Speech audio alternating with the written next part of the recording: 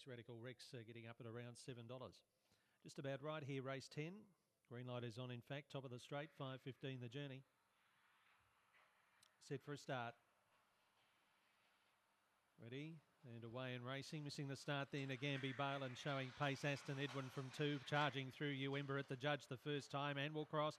Uemba takes up the running from Aston Edwin. Rebel May Road through to 3rd.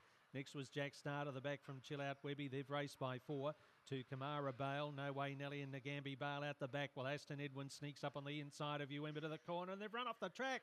Rebel May Road got up on the inside and took the lead. The 2 and the 7 are out of it, and Rebel May Road shoots away to score. Second to Chill Out Webby, 3rd Jack Star, and 4th No Way Nelly. Then came Kamara Bale, Nagambi Bale, and the other 2 have pulled up or past the post on the grass there. Uemba Aston Edwin in 29.85. Rebel May Road has won it here. Number 1 for Darryl Saunders, around 380 and 140.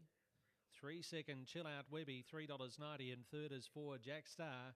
A should pay of around $1.40. Stand by for numbers. 29.85 the run. 5:21, 19:24.